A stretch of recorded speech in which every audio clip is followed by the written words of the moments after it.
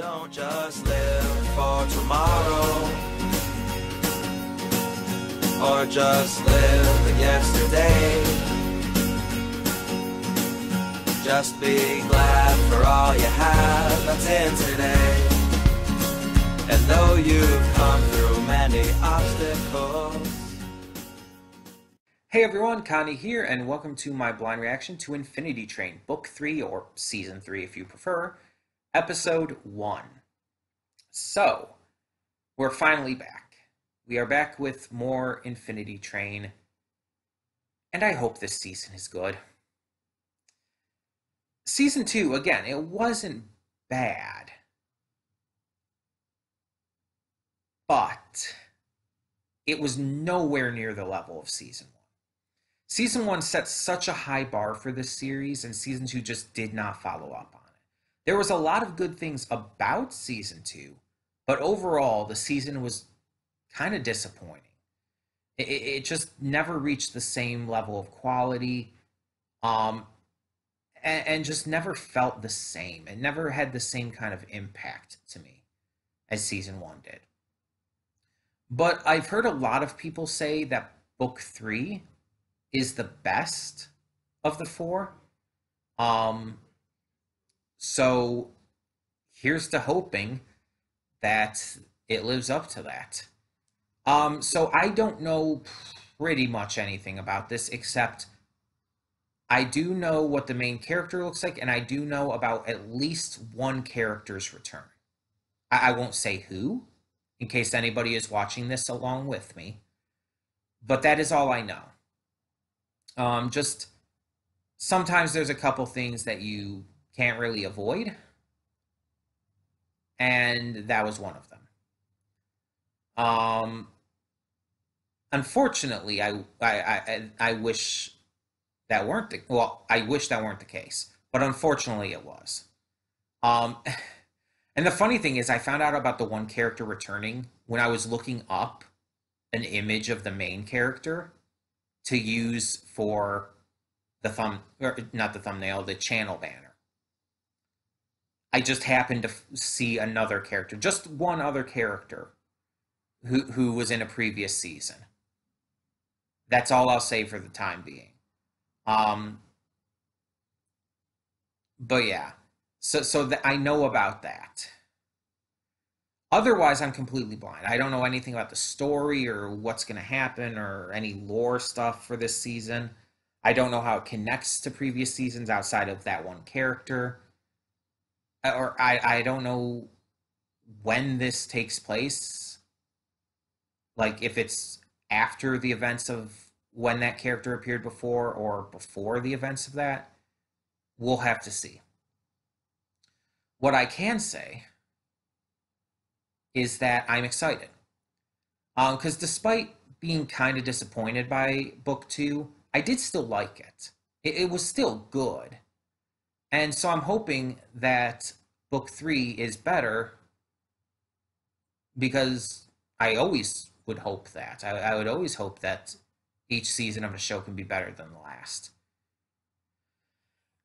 And I'm thinking there could be a chance at that here. There's a possibility, at least. Hopefully. But yeah, without much to talk about because of not knowing much, not much to put in these pre-thoughts, you know? So we're just going to get right into it. We are going to check this out, see how the first episode goes, and go from there. But yeah, let's do this. When the screen fades to black, pause this redirect and go to the description below. Follow the link to the reaction, and after you watch it, come back here to the redirect and resume play. Because after it fades to black and then fades back in, everything from that point forward will be my afterthoughts and will contain spoilers to the episode. So, that being said, thank you so much for tuning in, and I will see you at the reaction. Hey everyone, and we are back, and we'll begin with spoilers in 3, 2, 1, now.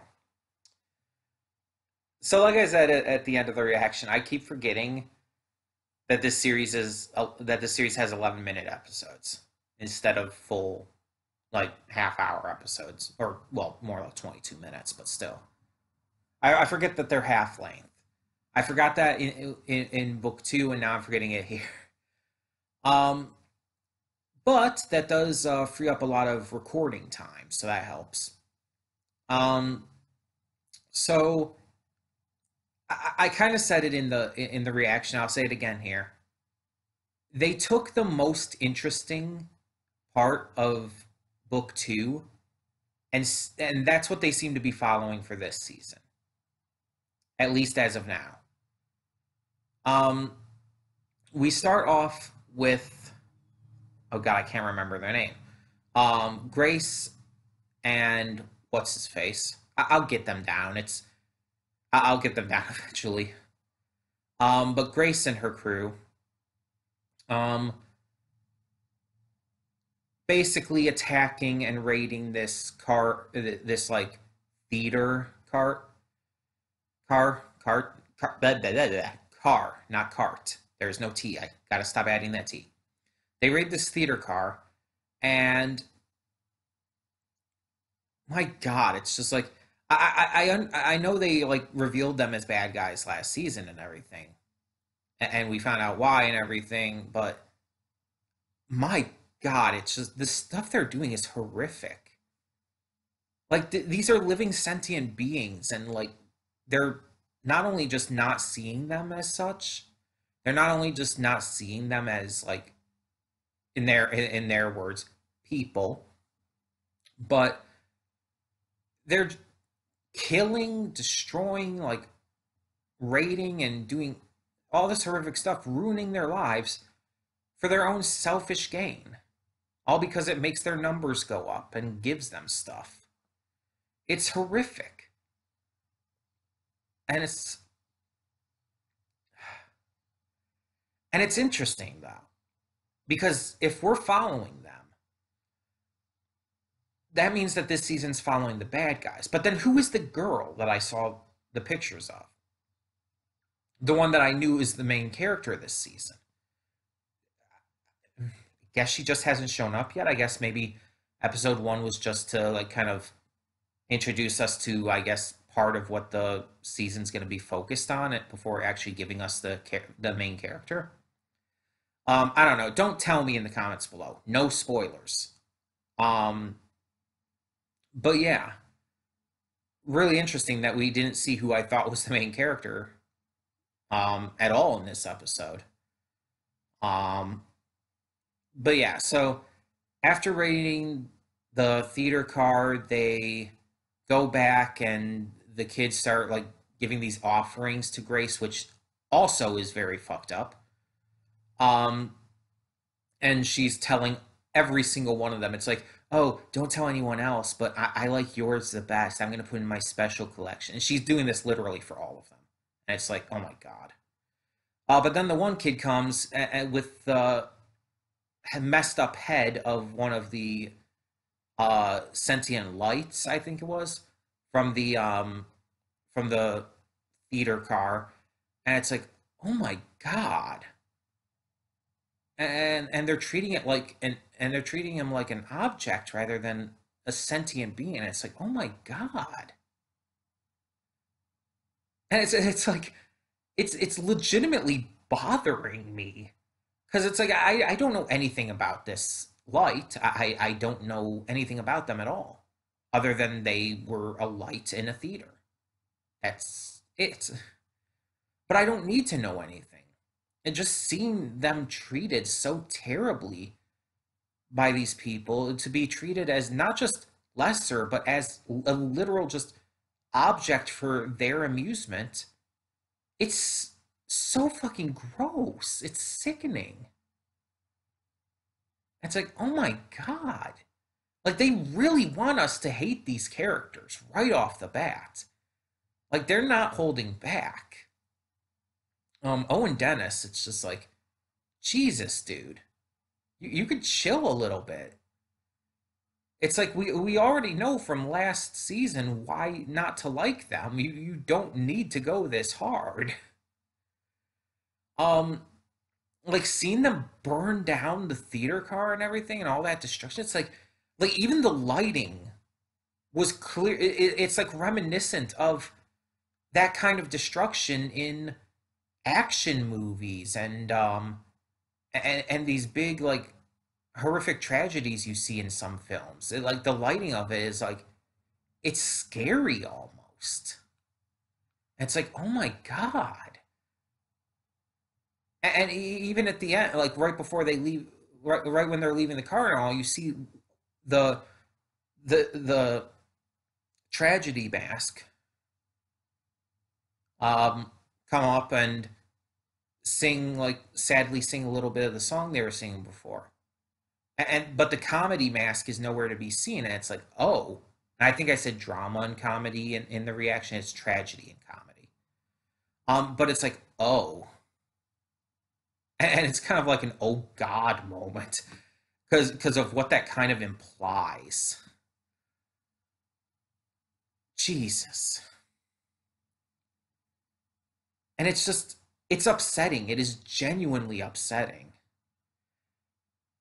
And it's like, again, they went hard right off the bat. Owen Dennis and the crew like made sure that like they left an impact with that scene, and even with the turtle car afterwards. Even if it was kind of weird and silly, it's like it still left an impact on you. Which I very much think was the point. Like they wanted us to remember how much we are supposed to hate these characters. So I definitely think that was the point, but still, it's like Jesus. So I wonder who this other character, that this kid, is going to be, and how she's going to get involved with them. Is it, are they just going to be on opposing sides, or is this kid with them already and we just don't know? And is this before or after the events in book two? I don't know that yet either. And again, do not tell me in the comments below. I don't want spoilers. The numbers on their arms could probably tell me, but still, I don't want spoilers. Don't tell me. I'll figure it out eventually, probably. Um, I'll worry about that when we get to that. But either way. Oh, Simon. Simon was the guy's name, by the way. I just thought of that for some reason. Grace and Simon. So at the end, one of the cars, the turtle car actually, ends up shifting. So we know what that means when the cars like lift up and go across and go back down somewhere else on the train. Um, we've seen this happen in the previous books, but apparently train cars aren't supposed to do that if someone is inside. Not like an inhabitant of that car, but like someone who's not, like someone else, um, basically. So that's interesting. But now they're like what was it, 40 something cars away from their place. So yeah, that's fun.